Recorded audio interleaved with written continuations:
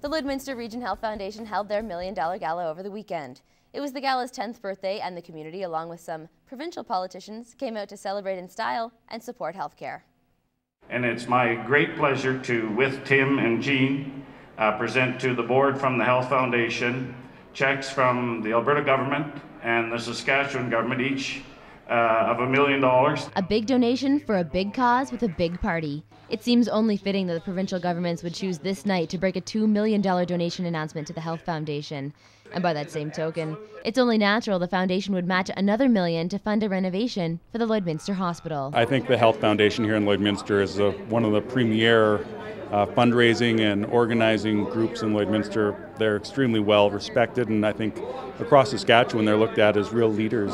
Sometimes you lose sight about what $1 million is, but I know in the right place with the right people, $1 million could make a huge difference. That difference will be redeveloping Lloydminster Hospital's ER and establishing a digital mammography program.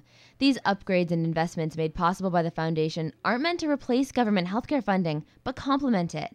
Prairie North Health buys the basics, and the foundation provides the extras. Without the foundation really pulling to make things happen in Lloydminster, I think our job would be so much more difficult. The foundation has invested over $13.7 million into the community since its inception in 1983, and 10 years of galas now account for $1 million on its own. But it wasn't always the large production it is today. It wasn't a household word in Lloydminster. People didn't know what it was. When Marilyn took on chairing the gala, awareness was a big component. She had to answer the question, what is the Health Foundation? At that time, people were thinking, well, we have government funding for healthcare, why do we have to do this extra fundraising? So there was a whole awareness component, and the gala became a large part of this. She used the gala as a means of getting the message out and securing the funds. Using high-end entertainment in a first-class evening, she and her committee instilled their message that has become a cultural norm in Lloydminster today. If we wanted to have first-rate healthcare in Lloydminster to attract first-rate healthcare professionals and specialists, we had to have the equipment and the technology that was just, the leading edge for the time, and we had to raise money in order to do that. This year, the gala sold out a month before the event, and there was a waiting list for tables. People are behind this cause, so advertising is no longer necessary. It's a way that there can be a lot of funds put towards one particular area or one particular program, and I think that's what makes the gala unique. Throughout the years, gala dollars have purchased a variety of equipment and funded many renovations in healthcare facilities all over the city. We consult with the health regions, see what their priorities are. We work with our donors to see what it is that's important to them, and between the two we come to a consensus and we move forward in the areas that make the most sense for our broader community. When we come back, we meet the people behind the checks. Why they continue to keep the Health Foundation afloat is next on Around the Region.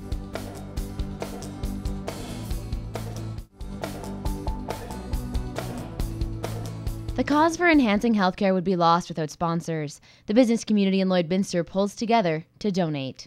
As business owners and employers, we feel we have a social responsibility to contribute to the enhancement of our community. The Olsons say every added feature and service in Lloydminster make it a more attractive community to do business in. By doing that donation, we are touching every one of our employees as well as our friends and families' lives in Lloydminster at some point in time.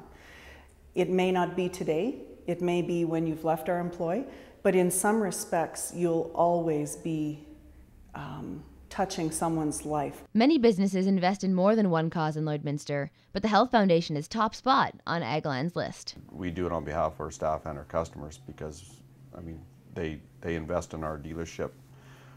They all contribute to it, and because of that, we want to support things that, influence everybody in a positive way, and we just feel that that's a real winner is the Health Foundations. This generosity has become contagious among residents, evident through the support shown at special fundraisers and the continuing sea of volunteers ready to donate their time in the name of healthcare. I think it'll just continue to grow. I mean, the need for healthcare dollars is never going to decrease. There's always going to be new programs, new equipment that needs to come in, and I think as long as the foundation is willing to put the time and effort, I don't think they'll ever have problems finding volunteers to work for it, and I don't think they'll ever have a problem selling out. And it's this ongoing support that will continue to set the foundation apart from the many community health initiatives throughout our 2 provinces. And it's in that respect that Lloyd Snellgrove and I are here to help show our appreciation for the volunteers, the sponsors, the people who are truly building their communities because it's their health care that's going to benefit. What $2 million looks like, ladies and gentlemen, and it all stays right here. That's all the time we have for this week. If you have comments or questions about tonight's show, feel free to email us at the address on your screen. I'm Whitney Stinson, and we'll see you around the region.